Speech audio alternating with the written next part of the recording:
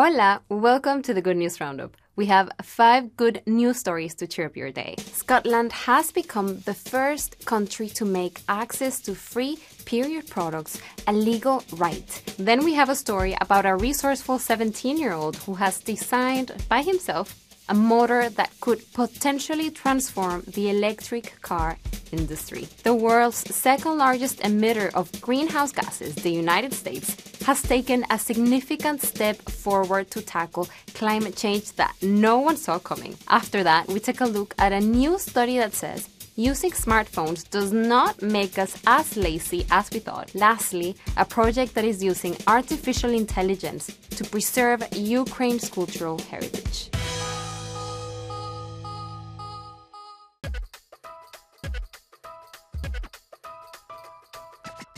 Scotland is now the first country in the world to make free period products a legal requirement, a key step towards tackling period poverty. 1 in every 10 girls in the United Kingdom is unable to afford tampons or sanitary towels. The Scottish government says it has invested more than 32 million euros to fund access to period products in a range of public settings. Local authorities and educational institutions in Scotland are now legally obliged to provide free sanitary products to anyone who needs them. Back in 2018, Scotland became the first country to provide free sanitary products in schools, colleges, and universities. A mobile app by the name of Pick Up My Period, launched earlier this year by a social enterprise called Hey Girls, will tell women and girls the nearest place where they can get hold of period products. What have you been doing with your spare time lately? Because this 17-year-old natural-born engineer has completed at least 60 engineering projects. His name is Robert Samson, and his latest research could potentially transform the electric car industry, paving the way for sustainable manufacturing of electric vehicles. It all started a couple of years ago, when Samson became aware of the disadvantages of electric cars in a video he saw online.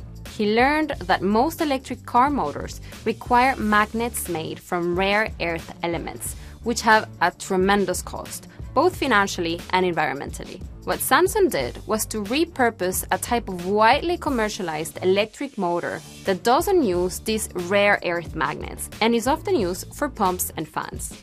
A standard fan motor is not powerful enough to run a vehicle, of course, but the American teenager has managed to improve its performance, creating a powerful prototype from 3D printed plastic, copper wires, and a steel rotor.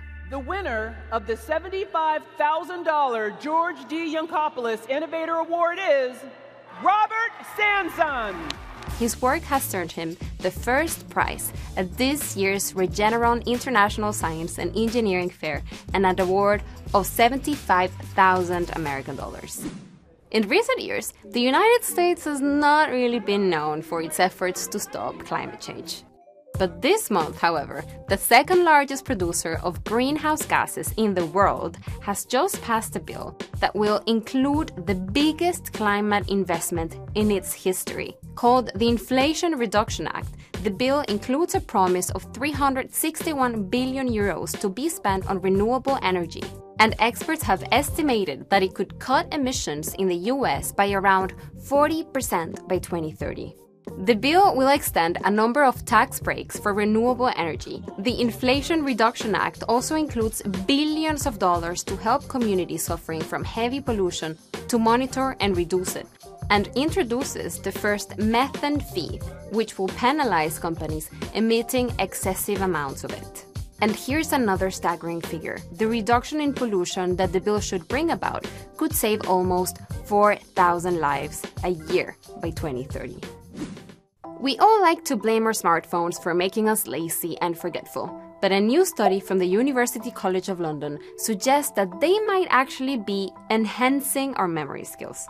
The research revealed that digital devices help people store and prioritize information.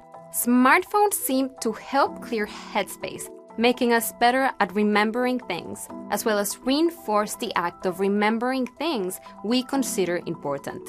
we hear of phrases like digital amnesia or digital dementia. What we found is actually the opposite of this. We found that when people store information in a digital device, this actually frees up space in their own brain. When people store information in a reminder, this helps them to remember the information they've saved. That's hardly surprising. What's more interesting is that it allows people to remember additional information which they never saved to begin with. There's no evidence that smartphones harm our ability to remember. Our short-term memory is very limited indeed. So it makes sense to store some information in an external device, which then frees our ability to remember additional information with our own memory. A group of Ukrainians under the name of Skeiron is working to restore cultural sites damaged by the war in Ukraine. Using a special laser and artificial intelligence, they are creating 3D models of the country's historical buildings and monuments, which could be used to help restore these sites if they are destroyed. The team has been concerned about the fate of Ukraine's cultural heritage for many years, and Skeiron already had more than 100 sites in their archive of 3D models. The initiative aims to maximize the team's efforts by inviting conservationists and other professionals, as well as simply amateurs, to scan their way through Ukraine and preserve the country's historical memory, whenever the circumstances allow. Now we feel a lot of support from abroad.